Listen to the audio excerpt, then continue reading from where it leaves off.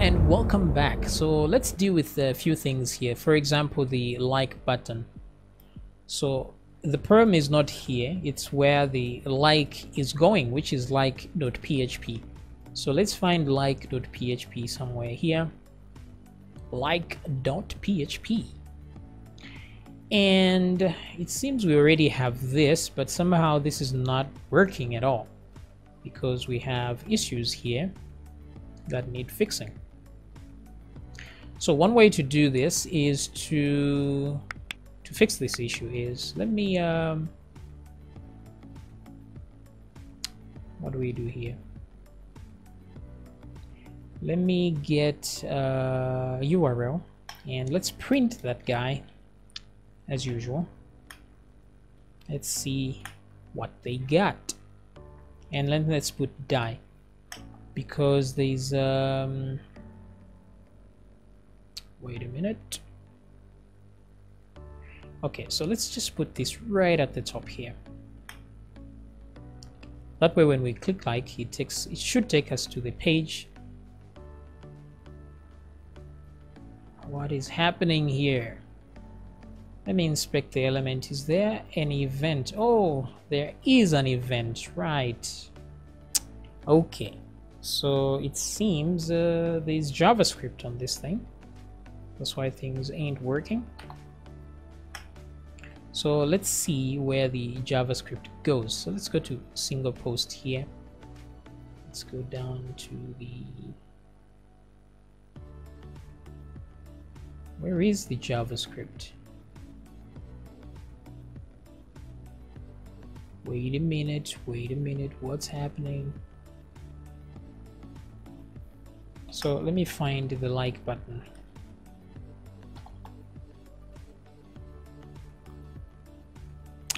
Oh, I see. Because we are using a single post here still. Let's come down here and see what, oh, so we are using post.php still. Right. So why isn't this working though? Like post slash. Okay, so in this case, since it's JavaScript, it should be in the like.ajax.php. So let's come to like.ajax.php. Usually we get errors in our console, so let's see what errors we have. So json.pass, unexpected character at line 1. So what this means is we didn't receive any valid JSON. So what I will do is go to post.php, because that's the one that's receiving the JavaScript. Where is post.php? There we go. And then let's look for the JavaScript itself and look at the result. So let's do a console.log and let's put our results in there so that we can observe what errors we're actually getting. That way we can actually fix them. So I will click one more time and there we go. So what we're actually receiving is an entire page here, it seems, because there's doc type. And what page is this we are receiving? If we go to the title, it will tell us, because this is single post. So it's going back to the same page here, which means it did not load. Oh, I see what's happening. It went back to the same page here, which is not cool. So let's see what where we are sending. We are sending the data to ajax.php, right? So therein lies the problem, because what happens is that this ajax.php isn't found. So the same way we are sending, we are using the links in a different way. We should do the same here. So here we'll add a PHP variable there, so you can still add some PHP to variables. Let's say, for example, in JavaScript, if you've got a variable, you say var a is equal to, you can actually do this like root, like so. This is quite valid, but the thing is, because by the time the page, the reason this works is that the server is going to look for all PHP tags and then evaluate that data inside the PHP tags. So by the time this text gets to the browser where JavaScript takes over, this will not look like this. It's going to be some actual text. So keep in mind that this is always text. You have to put it in inverted commas like that for it to be recognized as a string. So this is why this actually works, because by the time JavaScript takes over, all these are actual strings and not variables like this. So keep that in mind. So here we can do this, and then we're just going to say Ajax here, and that's it, something like that. So let's try one more time and see if that gets us a good or better response. Let me see if I need to change anything else. Okay, so refresh. Let's go to the console in readiness to attack the next error. So let me click here, and there we go. We have another error there. And now the advantage here is, as you can see, we at least are not returning an entire page anymore, which is a good sign. It means we actually got to our actual page.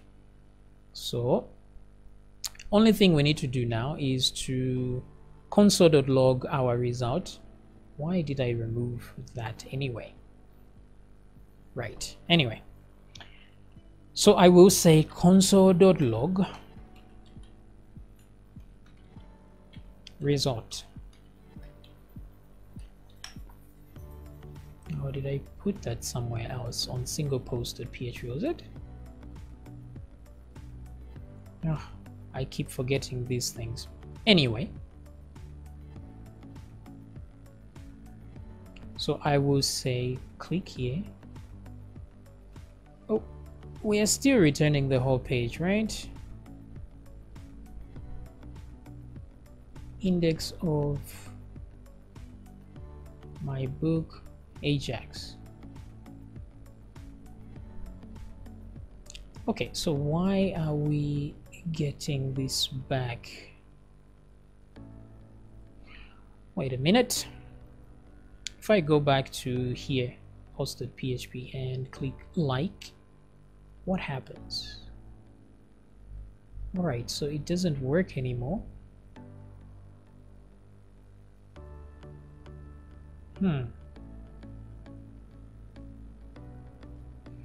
Okay, so maybe let's come back here 1 second.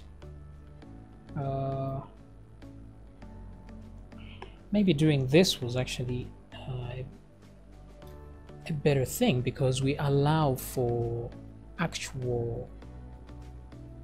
Oh, I see what's going on here. So the reason it was working here and not when we click here is because, like I said, the link here, because we've added one extra slash here, it thinks this is a folder, so it's going to concatenate at the end here and put ajax.php, which will not make sense because the file is not in that folder. It's just in my book and then ajax.php. So I think what we should do to fix this problem is, let me go back to post.php here.